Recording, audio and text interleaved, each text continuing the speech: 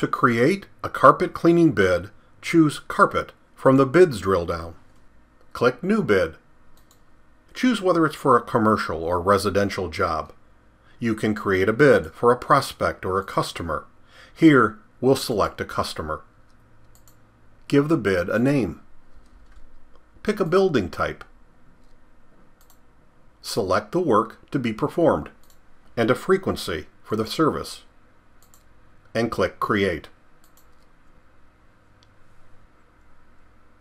Next, on the Areas tab, let's choose Manual and enter the dimensions of the 2 areas where we'll be cleaning the carpet. Pick a floor type and add. Click Options, and you'll be able to add, remove, and change cleaning tasks.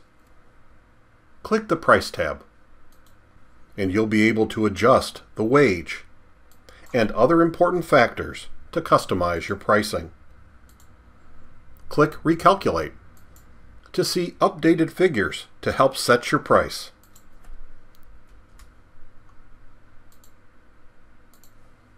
Click Save, and you're ready to go to the Proposal tab.